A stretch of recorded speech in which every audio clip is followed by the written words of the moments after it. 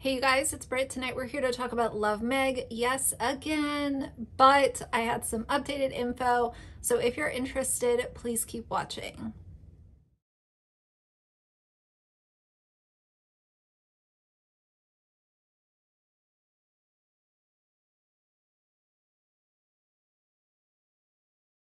All right, you guys, so I was going through Meg's Instagram story and it was just a wealth of stuff that I wanted to talk about. So here I am.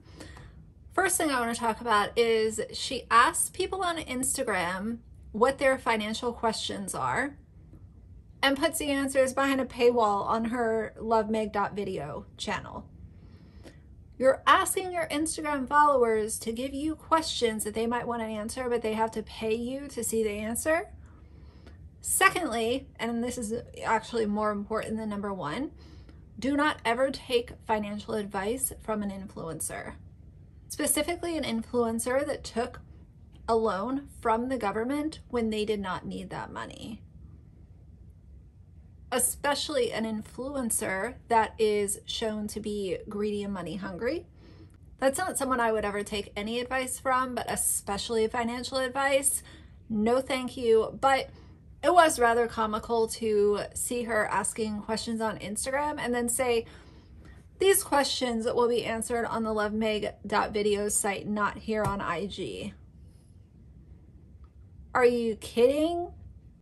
I am almost convinced at this point that she's just going to do the most outrageous, hypocritical, nonsensical BS because she kind of figures, okay, well, people already are calling me out, so I might as well just do what I feel like doing because she's already shown herself to be someone that does not give two shits about what her audience is saying right now. So I guess she also thinks that she's just a comedian because she posts this video. I don't know who these creators are. Bringing my yoga mat made of bubble wrap to yoga class, 1 million views a month ago. So these are big YouTube creators, but I don't recognize them. Right here, check it out. We also have 5 more exclusive videos that you haven't seen on there, so check those out. And then this week for a giveaway, we're gonna give away all of our merch, the whole collection, to 3 of the members on our website. And I just wanna say thank you to all the people that did sign up last week and are signing up now. Like, you're making it possible for us to be able to make videos forever and not have to rely on YouTube and whether they demonetize us or not. It's just so sick that you guys are like really doing this, but we just appreciate you a lot. There are some people complaining about this price. It's $10 a month. So just for these people, we made a coupon right here. If you use this coupon, it'll add an additional $5 to it. So you can pay $15 a month just for you. Well, if they do that, they'll get their money's worth. The coupon. Yeah, it's worth 15 bucks. So Meg just thinks that she is the comedian of the century. Bravo, Meg. You really showed your ass, and you continue to show your ass by thinking that this is something that you are entitled to. That promo code should be for you, not your audience. You are the one being entitled. You think that you're entitled to people's money, people's time, people's attention, people's, all out respect. For what? You vacuum your bed and you clean your house. People are not against paying for extra content. It's the problem that your content isn't worth extra money and you're taking away the stuff that's on YouTube and putting most of it behind a paywall. And it's the same content as what was on YouTube. She does not see the issue with this, and it is just almost, it makes me want to like gouge my eyes out with like how ignorant she's being. She's either being really ignorant or she just doesn't care, and I can't quite figure out. Maybe it's a mix of both. Someone sent her a message and said, I don't know, it's just like, how dare you stop creating nothing but free content for the world. Have a lovely rest of the day. When you wake up, that is, I'm in the UK. And she said, the ones that get it. The ones that don't. Here's a problem with this. She was being compensated from YouTube. So let's stop acting like she was literally making free content and not reaping the benefits of putting out content. She was being paid by YouTube AdSense. She was getting sponsorships. She was getting free product that is worth money. She was able to travel internationally and buy a massive house when Early on in her YouTube days, she was living in a trailer and would not have been able to travel internationally because her budget didn't allow for it. I'm going to do a completely different video on remaining humble, because I think that this is, when you think of a lot of different influencers, a common problem that they have is they were not able to stay humble once the YouTube money started rolling in. And it's not just influencers, it's other YouTubers and people on different social media platforms. I don't know why the being humble goes away so quickly. A lot of them are always so quick to start making that YouTube money and start showing their subscribers, look at all the stuff that I'm buying that you're not buying. Look at this big new house that we upgraded to while you're stuck in your, shoebox that you live in. And I'm all for people making upgrades, but when it crosses over into this like flex culture where so much of your audience can pick up on the fact that you have lost any last bit of humble factor that you had, that's where it starts to become a problem. So I won't babble about that. That's for a different day, but let's keep going. All right, so this is where she talks about her video that went up today on lovemeg.video, and she is just teaching her kids how to be vloggers. You gotta start them young. Meg gets it. Put a camera in their hand as soon as they can hold it. Teach them about, how to get a crazy thumbnail. Teach them all about how to take clips that will get attention. There's no reason for this. It's ridiculous. The video going up today on lovemeg.video is so fun. It's the kids' first vlog, and it's the Disney cruise through their eyes. Like, they did the majority of the filming, and this is just one of Love Meg's content already put me to sleep. I can only imagine the type of video that her kids took. No offense, but if you want to take offense, I don't really care at this point. To give your kids the camera and just teach them that filming people without consent is okay. Filming other kids with no consent is okay. Filming in, restaurants where people are trying to have dinner and have conversation, film them, that's okay.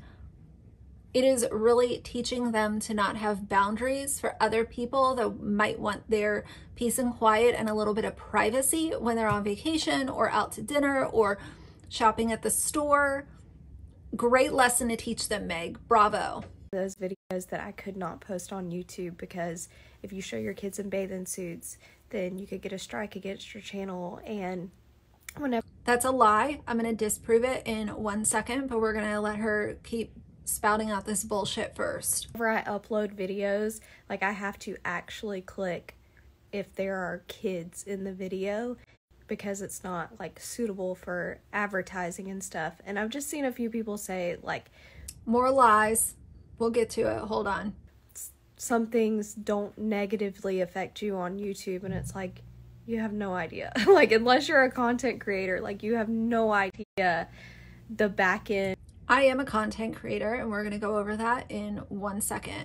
For her to outright lie, it is already bad enough, the road that we've taken to get here, and now you're just going to lie. Lie some more, give the kids the camera, ask people for all their money, tell them they don't need fucking Starbucks. Like, we are on a roll. And of the things that we have to click and how it does negatively affect us. So I'm really excited to post this video for you guys today. It's really funny. You guys are gonna love it. And supposedly someone texted her and said my channel was demonetized again. Allegedly, I wouldn't be surprised if this was her husband and they're like texting back and forth like, okay, I really need to put this up on my story. Send me a text saying that your channel was demonetized so then I can act like it's another YouTuber who's having the same problems as I'm allegedly having. My channel was demonetized again. She replies, that's ridiculous. And one of the reasons I've made my new site so YouTube can't control me. And the other person said, I'm so pissed. I've been trying to figure it out all day and none of my contacts from last time are responding to my emails. First world problems, guys, you know? And the subtext that she put on here says, actual conversation I've had with a YouTuber and friend of mine a few days ago. And she has an extremely clean channel and never shows her kids or anything bad in the eyes of YouTube. There's absolutely no reason this should be happening to her channel. This is really what's going on. It's frustrating and why so many people are moving before they're being forced to. I don't even know if this is a real YouTuber, but if Meg is telling the truth here, that this person is not ever showing her kids and has a really clean channel. Now, I understand that some things will slip through the cracks and be demonetized when it shouldn't have been demonetized, but the timing of this is also convenient. If Meg being demonetized and so suppressed by YouTube was a real concern, I think that we would have been hearing about it for a very consistent basis. So that then when she announced this, people would have said, well, damn, like, you know, she has been complaining about this for like over a year, where all her videos get demonetized, and it's been frustrating, and we've heard and heard and heard about it until we can't hear anymore.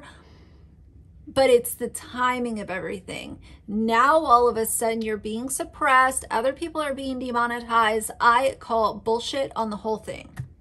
So we're going to go through the self-certification process when you're posting a video to YouTube. Anytime that I want to monetize a video, I have to go through their self-certification checklist. And if anything applies to my video, then I need to select that, you know, description, and it'll tell me if it's still safe for ads, or if I need to take monetization off or risk YouTube demonetizing the video. And I've been really glad that so far I've done really well with this self-certification process. And, you know, sometimes I cuss in my videos, sometimes I talk about stuff that can be triggering. But as a creator, it's also on your plate to make sure that you're understanding what's in your video versus what's in this self-certification process that YouTube has. And it's all part of the gig. So since Meg wanted to talk about swimsuits and kids being in her videos, that would fall under the adult content part of the self-certification process on the back end. So it says you can turn ads on for this content. So this is ads on, you're good. Romance or kissing, discussions of romantic relationships or sexuality without reference to intercourse. Fully censored nudity that is indiscernible and without intent to arouse the audience, sensual dancing in a professional setting without full or partial nudity, non-graphic sex education, or a music video containing sexual content without nudity. And it goes over some examples, but this isn't even what she's talking about. So let's go down to nudity. Censored nudity, where nudity isn't the focus, such as scenes where characters may be nude but no nipples, butt or genitalia are visible. They are completely pixelated or blurred. Blurred nudity of historical figures wearing limited clothing in educational contexts. This is all good for ads. Depictions of breastfeeding without nipples being visible.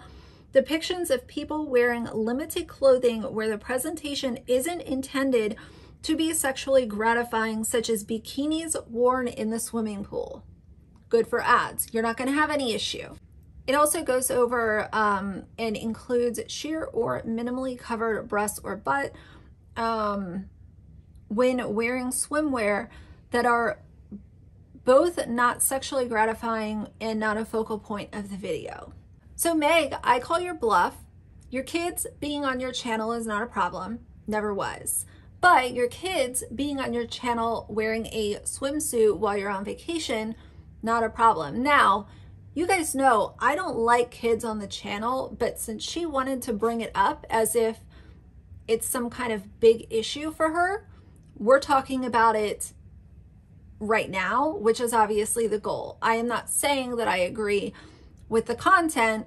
I'm focused on this self-certification process and the boxes that you have to check as a YouTube creator on the back end, since nobody has any idea what she goes through.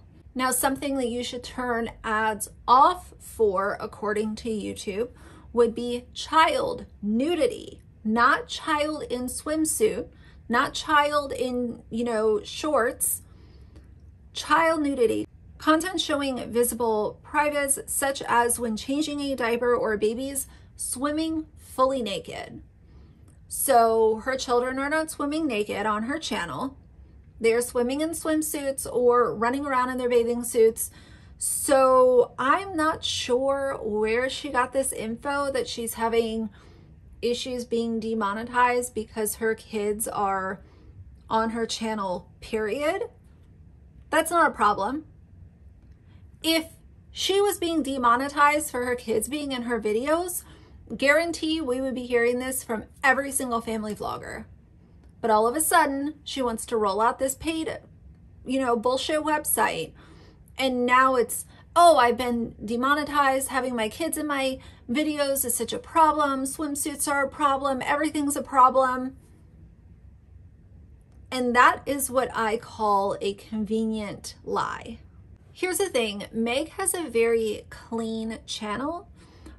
I've said her content is really boring to me, and that's not a personal insult. If you are a former subscriber of hers or a current subscriber of hers, I consider it boring, and a lot of people consider my channel boring. It is all good. We don't have to entertain everyone who comes across our channel, but what I will say is the combination of the type of content that she makes, the fact that she's making this suppression claim against YouTube, now all of a sudden her having her kids in her videos is a problem, whereas it wasn't before, and the announcement of the paid platform. This is the perfect storm of an influencer lying to their subscribers. It is very clear to see her motivation. It is very clear to see the inconsistencies and bullshit throughout her story. And if people want to pay for her website, they are allowed to do that. But they should also be educated, and they should know what they're signing up for. And they shouldn't be sold this idea of, oh, it's going to be this different content because I'm being suppressed on YouTube, but it's the same content. She's just being greedy about it. It's funny, for someone who hates YouTube so much, YouTube definitely put her in a very lucky position. She has had a very good change in her quality of life based on what I've seen. And it is just funny to see her completely turn on the platform that made her who she is. So I did want to share this. As soon as I heard her lying about the, kids being a problem on her channel, I knew that I had to make this video because, YouTubers and influencers, they lie all the time, some more than others. But when it's such a blatant lie that can be disproven, I have a big problem with that. So I did want to share my thoughts. Again, if you're going to pay for her service, then just know what you're signing up for and know that you are supporting an influencer that doesn't give a shit about you or her community. She cares about what you're giving to her. And if you're okay with that, you're okay with that. So either way, that's going to be it for now. I have a video coming on Erin Williams. She's doing the same thing, and I've reviewed her content. So keep an eye out for that. But for now, if you like the video, please leave a like and a comment. And if you'd like to see more from me in the future, please subscribe. I'll see you guys soon. Bye.